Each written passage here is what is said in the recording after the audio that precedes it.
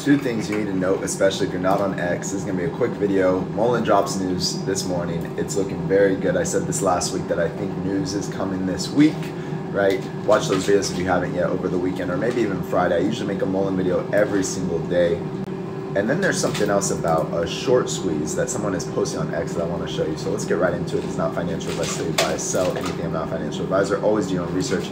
Grab your coffee. I got my kid right here who wakes up super early. My other kid's asleep. And it's the day after Christmas. Hope you have a great week. Stay grateful. Bring more success in your life. Let's go. Before I show you the news, let's talk about TGS trades. There are never any guarantees, but Ortex has issued another short squeeze signal. Just need a positive news catalyst to get this moving. Well, we got the positive news catalyst today, and I'm going to show you in a second.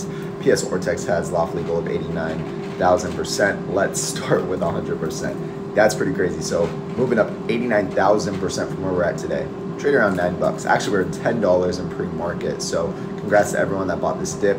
I've said in previous videos, if we hold 950, that's the 786 level, which shows me and makes me feel good that we can move higher. I've shared this with the Patreon members as well. By the way, if you want to join the Patreon, there's 1 hour left to join for $7.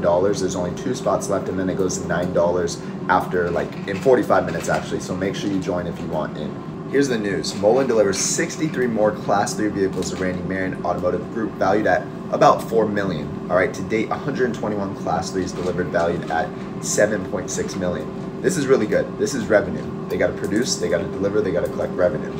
This is just showing that they're on track for 150 vehicles by the end of the year, 2023. And then remember, Randy Marion purchased 1,000 Class 3 vehicles. Also, Randy Marion on September 28th, don't forget this, received its North Carolina license to retail Mullen's commercial EVs, opening the ability of dealership to conduct sales to customers. Big deal, guys. Again, don't trust David, don't trust the board, excuse me, but if things change there, then I will get very, very bullish for Mullen Automotive. David says we're laser focused on hitting our commitment to deliver 150 Mullen 3s by the end of this year.